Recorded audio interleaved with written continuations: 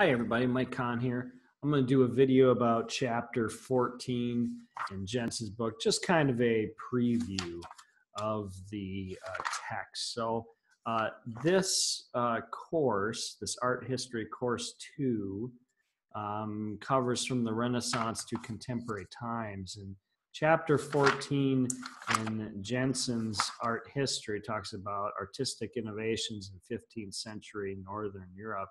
Particularly, they're going to be talking about the stuff that's happening, what's in modern day Italy. It wasn't called Italy at the time. It's a collection of small city-states. This is very important to understand. At this time period, there's regional powers, and they were all connected through religion. So this is a fascinating thing. You had a centralized religion, Catholicism, and it's coming out of Rome, and you have the Pope, which has tremendous amounts of power.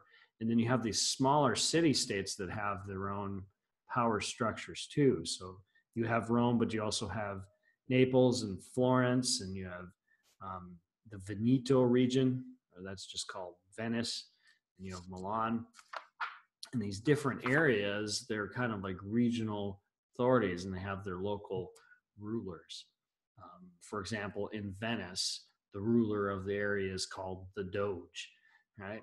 And they had a huge, kind of network of shipping, a huge navy, and they were a centralized location for commerce.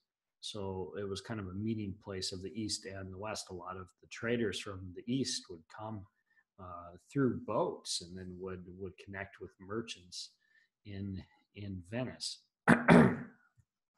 But what's important to note is that this is the birth of the Renaissance, and the Renaissance is a rebirth time period. It's looking back at philosophy, Greek philosophy, humanism, and these ideas emerge. So when it says artistic innovations in 15th century Northern Europe, it's going to start to talk about how the art drastically changes. It changes from the Gothic period and a prevalence on Christian story and Christian art to an art that's exploring different themes. And also the technical ability of the art changes too, where it becomes much more detailed, much more comprehensive. And when we get to the high Renaissance, once we get to chapter 15, you're going to see an explosion of like quality, of like a scope. So things will become very big and grand, and the detail will become incredible. So chapter 14 is going to be what's kind of leading up. So we could call that like the pre-Renaissance. Sometimes it's called the International Gothic style. There's different names over time, but you're going to look at works from sacred texts. So you're going to be looking at like manuscripts and the paintings that are on manuscripts. You're going to be looking at some triptychs, which are altar pieces. A lot of these pieces that we're seeing are removed from the context. The context would be in a church, either the back wall or on the side walls. They would have altars, and they would have these panels that would open up. So when the service was going on, they would open up so people could see it, and there would be 3 panels. There'd be a main panel and 2 side panels. And when church was not in service, they would close it up and lock it up, right? And so if you look at Robert Campin, this triptych where you see, it's showing Mary, and it's the the angel Gabriel, I think. This is on page 478. It might be a different page in your book, but it's called Robert Campin. It's an oil on panel triptych. And if you look, those panels have hinges.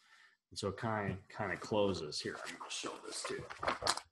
It's a very famous piece. So you will see the triptych is the 3 different pieces, and it usually tells a story.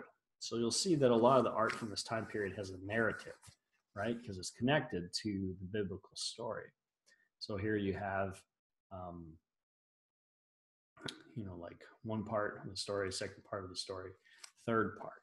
And I think this is Mary, this is Joseph, he's in his workshop. This is an angel, I think it's Gabriel.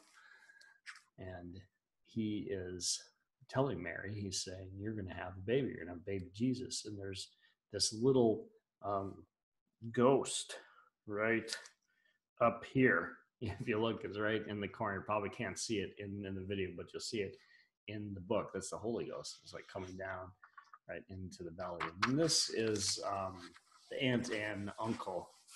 I forgot what it's the parents of John the Baptist, because they've received notice too that they're going to have a child. So they're coming to a talk to Mary. So there's a story going on. But what we're interested in is the context of how it fits within the church, how the style drastically changes, how we start to get depth in the painting. We see all these layers in the background. We start to see a basic perspective in the background. That's kind of a unique thing that comes out of the Renaissance. And stylistic changes where there's a lot more rendering, a lot more shadow and detail within the paintings. And so that's the innovations that we start to see in 15th century Northern Europe. And you can read about Jan van Eyck, a master painter, one of the first painters to experiment and use oil paints. You're going to see a very famous piece called the Arnolfini portrait. It's this one right here. You've probably seen it before. And it's noted for a couple different things. It's a marriage portrait. So you can think of it as like a marriage, like when you get married, you take photographs. Well, you have photographs in this time period, so you would get your painting taken. He was a wealthy merchant from Venice, and he hired Jan van Eyck to paint this portrait. So a couple things to note: the green wedding dress, the dog in the front that is a symbol of loyalty, the single candlestick that's above here, that is the sign of unity, of marriage. And there's other references to marriage: the bed, the fruit, which is a symbol of fertility, the green of the dress, a symbol of fertility. The most famous thing, though, is this mirror in the background, the convex mirror. And you can read about that and how there's a reflection there of the painter himself. But in that painting, we really start to see the Renaissance style, which is this grand scope, this really ultra detailed work, very lush, extremely high level of craftsmanship. And that's one of the things that makes Renaissance art very stunning. You read about some outliers, some things that's outside of Italy. You'll read about Netherlands and Bosch and the Garden of Earthly Delights. And you'll see some kind of sculptural work. You'll see another altarpiece. If you ever travel to Europe and you go to the big Gothic churches or the different churches, especially in France, but I'm thinking about the churches that are scattered throughout Italy.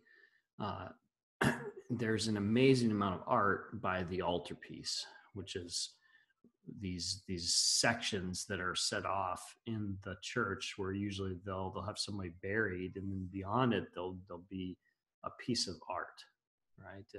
And sometimes this has a painting, but it also has sculptural elements in the framing, in the architecture itself, because often the whole area was designed by the artist, meaning that not just the painting itself, but also some of the surrounding things and like what the whole environment is going to be. And that's hard to get in a book, is the context of the art being in the church and how it works with be a church. For example, one thing that's very common in the paintings is the artist often will take into account where the windows are in the church and then arrange the light in the painting to make it look like the light is coming from the windows, meaning that it's supposed to look like an extension of the space. So that if you're standing in the church looking at this altar, it seems natural. It seems like it's just a scene that's happening just right there. And it makes sense in the size relationships and the colors. It all works with the church and was all planned out that way. Many years later, hundreds of years later, thousands of years later, some of these pieces are removed from a church and put into a museum. It loses its context. Or if someone takes a picture of it and puts it into a book, we lose that context. So that's something to consider, is most of the artwork that we're looking at was designed to be seen in a church at an altar, either a high altar, which is the back one, or the side ambulatory areas. But read the text, and there's a corresponding quiz about how art drastically changes in this time period and then leads up to the Renaissance. Now, Donatello is often considered the first true Renaissance artist. All the others before it are kind of a pre-Renaissance, or what's leading up to the Renaissance. Now, there isn't there's not a unified opinion. There's lots of different varying timelines and narratives.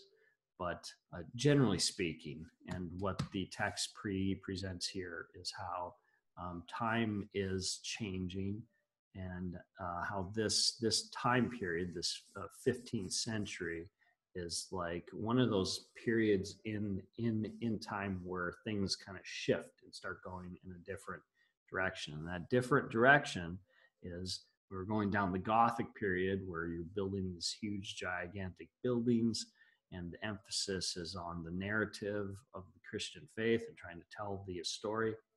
And you start to have a little bit different worldview and a little bit different philosophy. A little bit of humanism comes in, and artists become aware of some of the ancient works from Greece and Rome, and they start to take some of those artistic conventions and start to shift a little bit. And that's what the Renaissance itself is a word that means rebirth or renewal. And what is it a renewal of? It's a renewal of classical themes in art. But it's a slight shift in that they don't go back and just copy. They use some of the themes, but they still keep it within the Christian story. So you're telling the Christian story, but using a different artistic styles to do that. Okay, I hope that makes sense. This is just a preview of chapter 14 in the book. Read the chapter and answer the corresponding questions. And if you have any questions for me, you can email me at conm@iacc.edu. Thank you. Have a nice day.